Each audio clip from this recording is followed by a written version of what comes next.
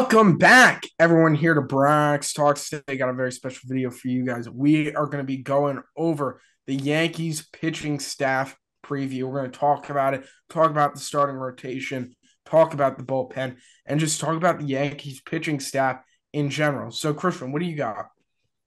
Let's start it off with the starting rotation.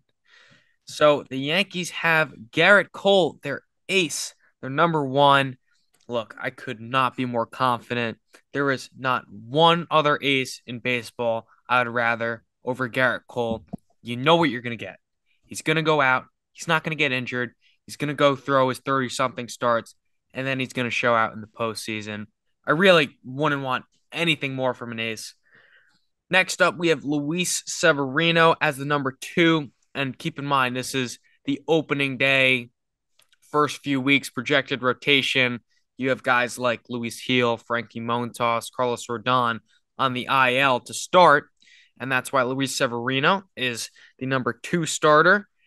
And look, we haven't really seen a full healthy year or Sevy since what, like 2018, 2017? Yeah, pretty much. Yeah. And look, this is his contract year. Kind of show me something, Sevy. Like, do you want to get paid? Because if he has a fully healthy season and he does what he does, he's gonna get a big contract. I hope it's from the Yankees, Absolutely.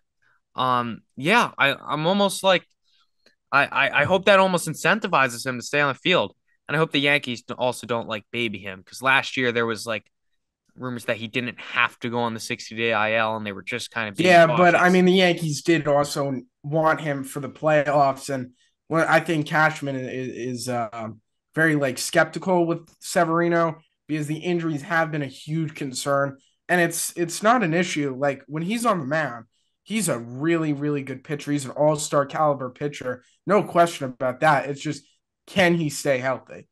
So I'm really hoping he can do that this year.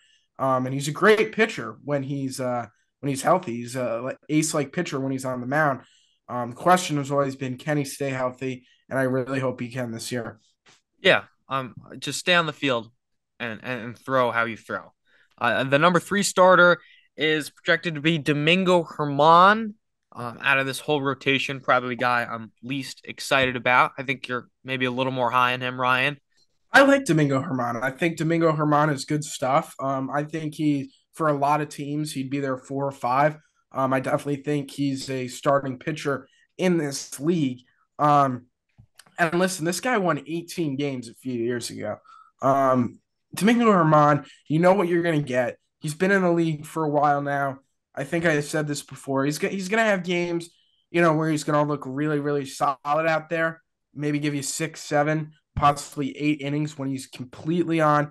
But then he's also going to have games where he doesn't have his best stuff. He's not looking that good. But he's a 4 or 5 starter. I think he's a solid pitcher. And I think he's going to be serviceable for the Yankees and give the Yankees just what they need from him. Yeah, and then either him or Clark probably gets the boot out of the rotation once Rodon comes back. And so Clark Schmidt as our number four starter. Look, this guy I'm excited for because he's finally going to get like a real shot, probably like a month worth of starts.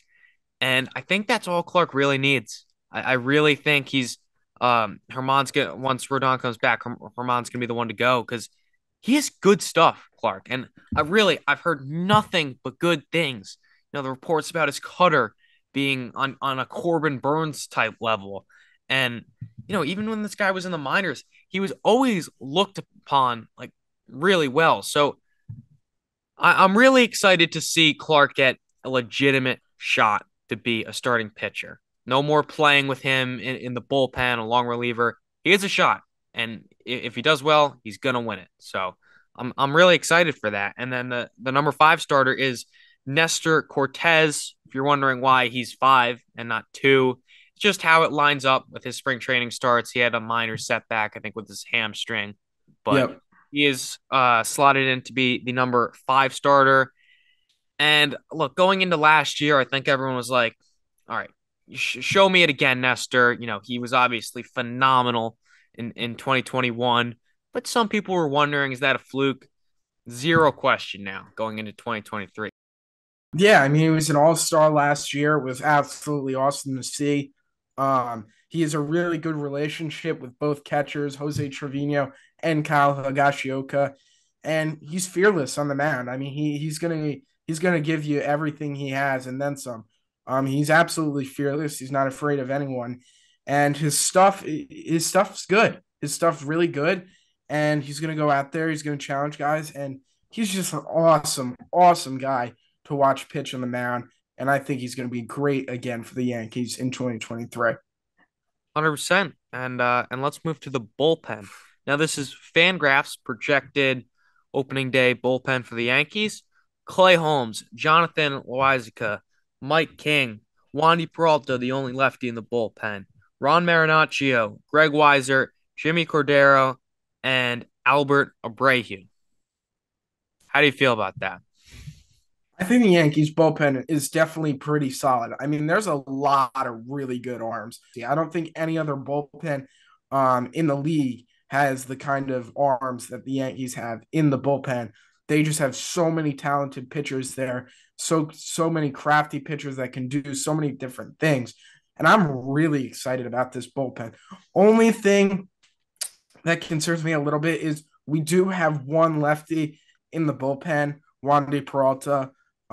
We got Matt Crook could also make the Yankees roster. Possibly, he would also be another lefty. But listen, I mean, a team like the Astros had no lefties in their bullpen last year.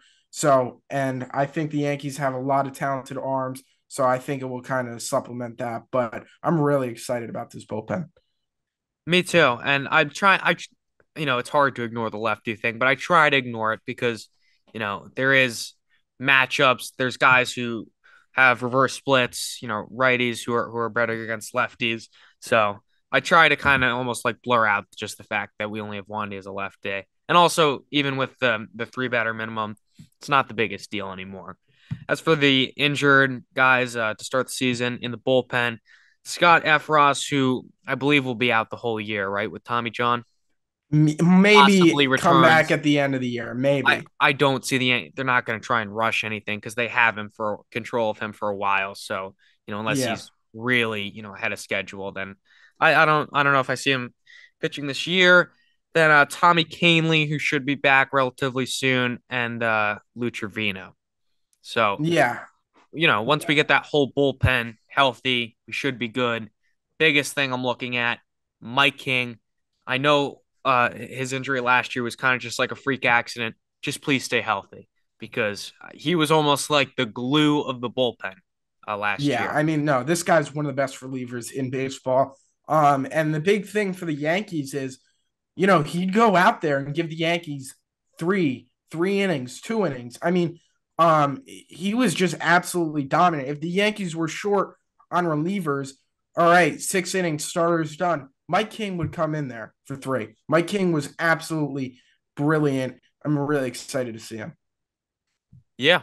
I mean, overall, the pitching staff, it's really solid. Obviously, some guys sidelined to begin the year, but once this gets healthy, it's one of the best in baseball.